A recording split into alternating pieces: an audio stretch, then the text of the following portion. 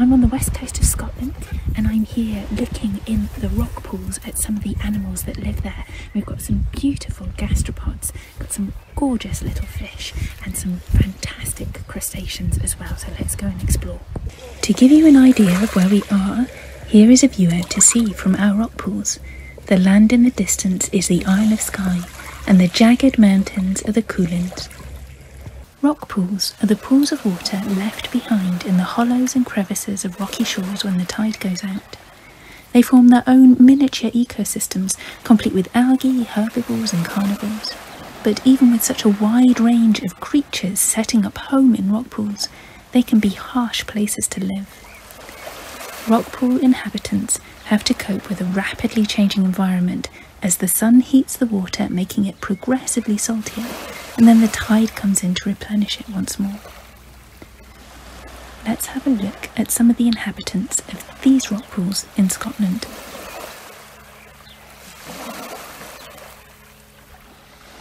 One thing you can notice immediately is the range of different types of seaweed living in a rockpool. Some are feathery and branched, some have long filaments, some have gas bladders that can go pop, and some are encrusting, covering the surfaces of the rocks themselves. Seaweeds are a type of macroalgae. Unlike the plants you might be familiar with on land, seaweeds don't have a system of vessels inside for transporting nutrients and water around. They also don't have roots for getting nutrients out of soil. Instead, each cell has to get its own nutrients from the water around it, and what might look like roots holding a seaweed to a rock are doing only that, helping it stick to a rock. But like plants, seaweeds photosynthesize, using energy from the sun to convert water and carbon dioxide into sugars.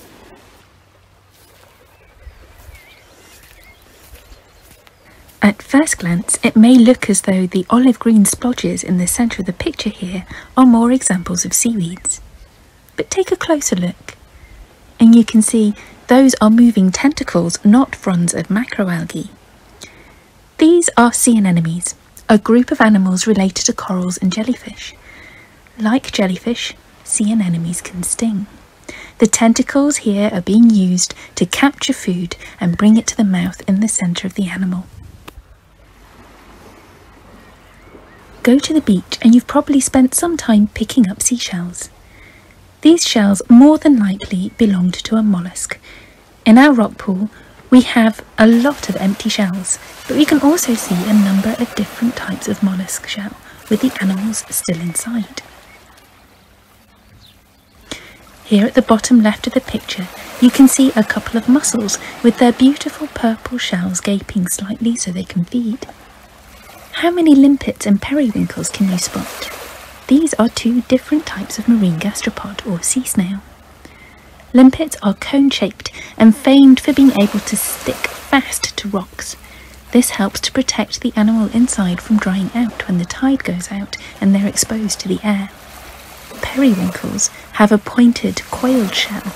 They have a flat structure called an operculum that forms a seal inside the opening of the shell when the animal's body is pulled inside. Periwinkles are grazers, feeding on seaweeds and detritus. Watch the striped shell on the rock at the bottom left quarter of this picture. Can you see it moving? This is a top shell, and it has a lovely conical shape. It is another grazer feeding on seaweed and algae on rocks. There are several types of top shell. This is a flat or purple top shell with a pretty pattern of lavender stripes. Not all mollusk shells are quite what they seem. Watch the movement in the middle of this picture carefully. It is definitely the shell of some sort of sea snail, but it's moving at quite a speed, and those are jointed legs coming out of the opening. This shell no longer contains a mollusk, but a hermit crab. Only the front part of a hermit crab has its own hard armour, and it uses empty mollusk shells to protect its softer parts behind. A shell needs to be big enough for the crab to pull itself inside when in danger, leaving only its big right claw to close and defend the opening. Hermit crabs may be some of the best known rockpool crustaceans, but they are certainly not the only ones. Now this one can take a little bit of patience to spot, as its body is largely transparent, making it difficult to see. Have you spotted it yet? It's a prawn.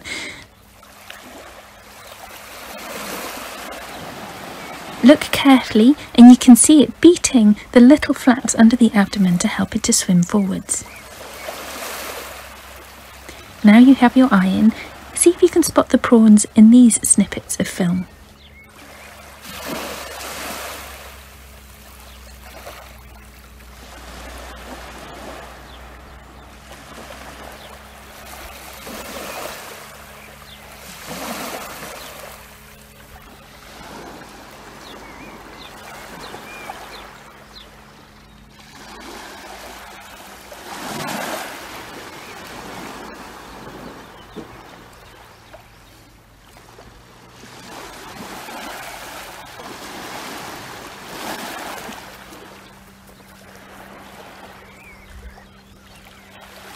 Prawns are not the only animals to swim and dart about in rock pools.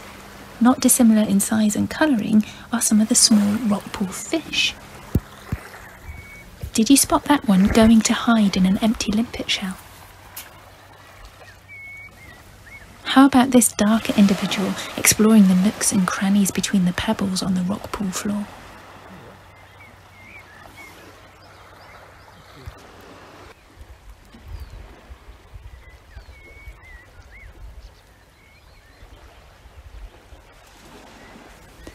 Now check out this camouflage. Can you spot the fish in this picture? There, it moved. There are a number of small fish species that look quite similar that can be found on rocky shores. This one looks to be a goby with its 2 dorsal fins.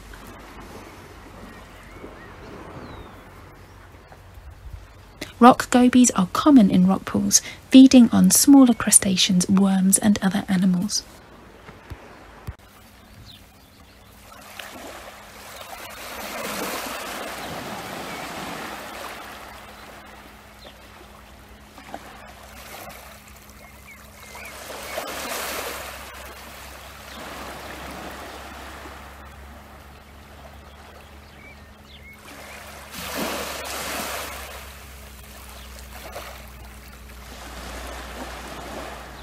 Now back to our crustaceans. Keep your eyes peeled as this clip shows more than one of the prawns we've already seen. There it goes, scuttling sideways across the bottom of the pool. It's a shore crab. These animals are pretty hardy and hunt and scavenge for all sorts of different animal prey to eat.